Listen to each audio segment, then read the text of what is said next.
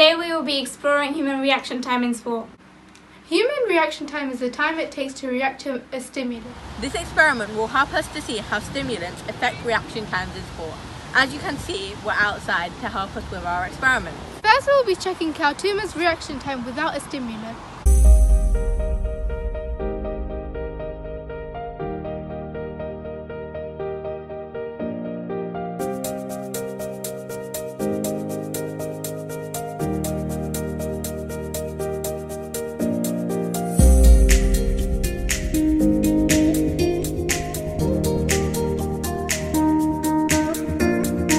These are going to be our stimulants for the experiment. 1 Coke can later. Now we're going to test reaction times after the stimulant.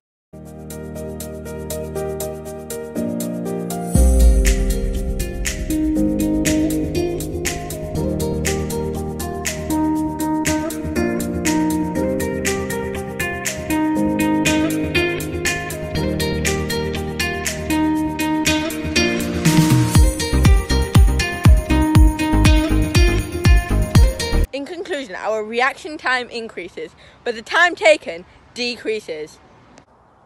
This shows that caffeine increases your reaction time and it has an impact on you.